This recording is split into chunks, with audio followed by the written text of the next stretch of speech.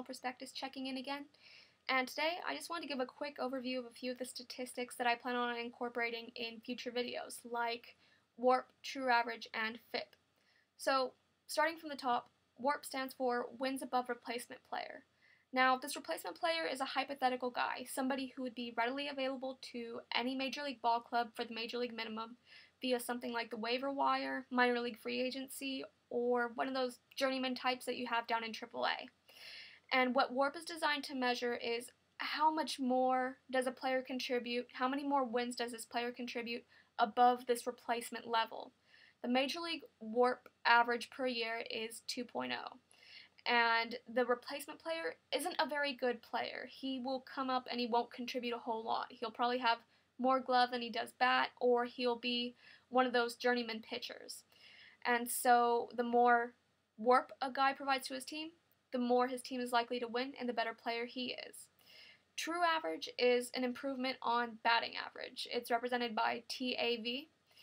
And what it does is it takes into account things like the park that you're batting in, what type of league you're facing, what type of batting situation are you in, did you bunt or did you strike out? So it takes all these things into account and it gives you a more concrete answer to how good is a batter.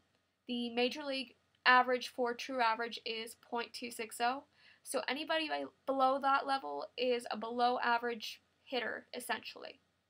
And finally, FIP is fielding independent pitching, and it's based heavily off of Voros McCracken's work with DIPS theory, which is defense independent pitching statistics. The basis of that theory essentially says that there's only so much that a pitcher can control. He can control his strikeouts, his walk rate, and his home runs, but he can't control what his fielders do. So what FIP is designed to do is it takes the fielders out of the equation. It's focused solely on things like the pitcher's strikeout rate, his walk totals, and how many home runs he gives up. And it gives you a good idea of how good is this pitcher and how likely will he be able to succeed. Is he pitching above or below? It's like an improvement on ERA. The Major League average for FIP is 4.00, and so that's kind of like your third or fourth starter in the rotation.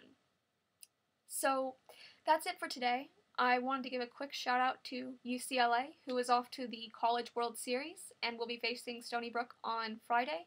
So good luck to the hometown team, I guess, and until next time, I will see you later. So